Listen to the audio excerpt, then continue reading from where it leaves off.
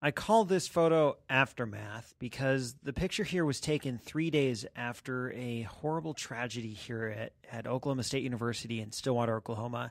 You've probably heard about this by now. In case you haven't, several people lost their lives and 10 times that many were injured by a car that crashed into a crowd of spectators at our annual homecoming parade. It's the kind of event that shocks a community, and you don't think that's the kind of thing that could never happen here. It's not the kind of thing you even think about happening in the first place. Nowhere in your daily mental processes does it even occur to you that a car could crash into a crowd of spectators at the homecoming parade. And it's been a singular event in our community, and we've all sort of had to deal with it, and the families have learned to, I wouldn't even say learn, the families are still struggling to grieve the loss of their loved ones, and there's people that are hurt who are still recovering. It's going to be with this town and this campus for a really long time.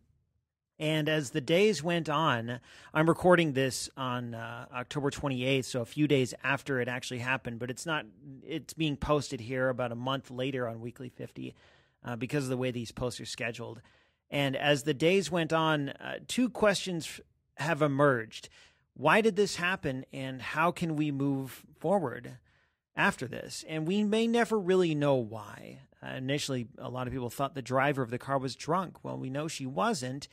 And there's possible mental illness involved. She may have been suicidal. We don't know. And maybe at the time that this is actually posted online, we'll have more answers. But the why is, it only brings so much closure, if any at all. And to me, the more important question is, what do we do now? And that's a hard one to answer. Partially, it's illustrated by these two girls on campus.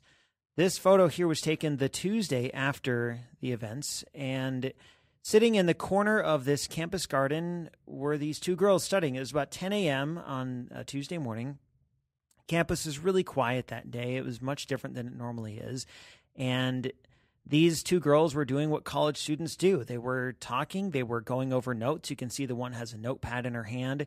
And they were generally going about their lives as best they could. Now, they're smiling in this photo, but you got to keep in mind, nobody was smiling on campus that day and in the days after. They're only smiling here because I politely asked if I could take their photo, and so that kind of shifted the dynamic a bit. I didn't want to be a weirdo sneaking up onto these girls and trying to take their pictures surreptitiously.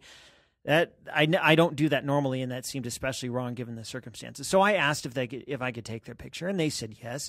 I had two coworkers with me, and they vouched for me. They said, "Yeah, it's for his blog. He's totally legit." And just asking them if I could take their photo altered the scene, but still, you get an idea of a sort of a return to normalcy, if you can even call it that. And eventually, it will be normal. This is our new normal here, and you have to do what you have to do. And so here I call this Aftermath because this is the aftermath of this tragedy, is these two girls finding a way to return to life as normal. And that's what we have to do. I took one single photo. I didn't do like a burst mode or anything. I literally just snapped the shutter once. I said thank you, and I went back to walking. 2 days ago, this photo wouldn't have happened. No one was smiling in the events after this, and I certainly wouldn't have wanted to just go around taking pictures of people mourning this tragedy, but a little time has passed, and now at the time I took this, people were learning to smile again.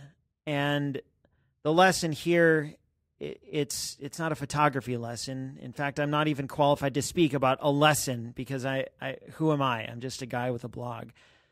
But what I take away from this experience is this is part of life, is rebuilding after things fall apart.